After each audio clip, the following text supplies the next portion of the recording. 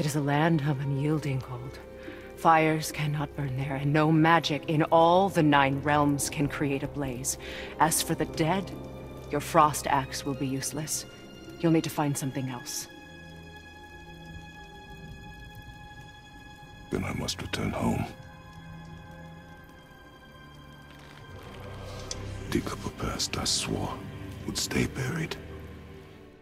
Hey, how's it going, guys? Captain Kuba here, and today I'm gonna do something different. I'm neither here with a theory or a lore video. Instead, I'm going to make you really uncomfortable by showing you the biggest plot hole in the God of War series. The Blades of Chaos. This plot hole does not need any explanation to original God of War fans. They know exactly what I'm talking about. But for those of you who are new fans of the series after the release of God of War 4, I'm gonna let you in on a little secret. The Blades of Chaos should not be in God of War 4 because Kratos lost them at the end of God of War 1. During the fight with Ares, the God of War used an odd magic attack and sent Kratos to a different realm altogether. In here, he took the Blades of Chaos and killed his family again. Once Kratos returned to Athens, he no longer had his blades, so he had to get creative and took a bridge in the shape of a sword to kill Ares. After this, Athena made him the God of War and gave him a set of new blades called the Blades of Athena. For the entirety of Ghost of Sparta and God of War 2, Kratos used those blades, but once Kratos fell in the river Styx, the blades had lost all of their power. So Athena changed them into the Blades of Exile. These are the blades that Kratos should have in God of War 4, not the Blades of Chaos. Now, back when I started making videos for YouTube, I made a theory video explaining why Kratos had the Blades of Chaos in God of War 4 instead of the Blades of Exile. You can watch the video if you want, but prepare yourself to cringe. Essentially, I said once Kratos arrived in Scandinavia, he realized that leaving the Blades of Chaos alone was dangerous, because someone like Artemis might take them and use them for evil. So he went back to Greece to retrieve the blades and then brought them back.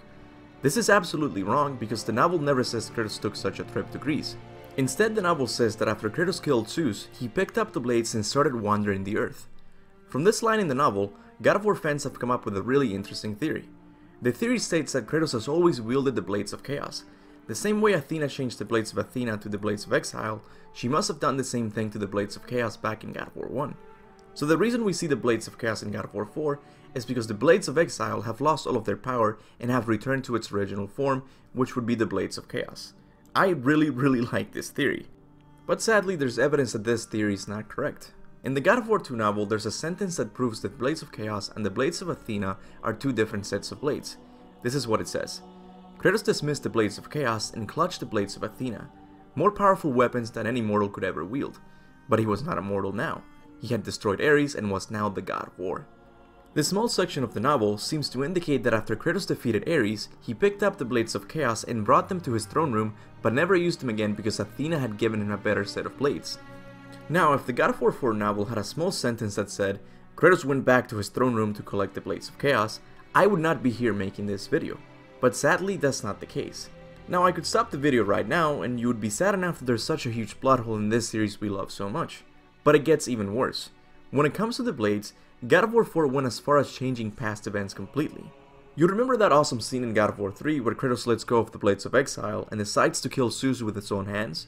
Of course you do, it's an amazing moment. Now, God of War 4 depicted the same scene in Helheim, but changed one crucial detail.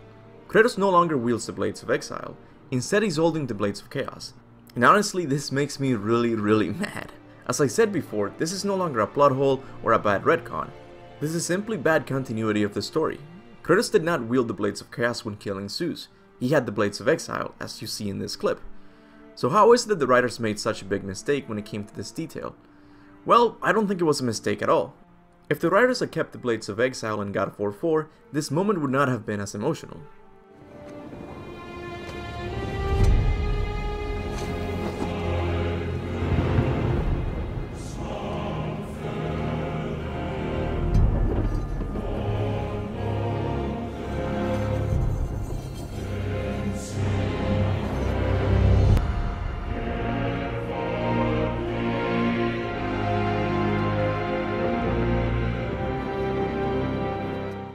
The reason God of War fans love this moment so much is because they know what the Blades of Chaos are.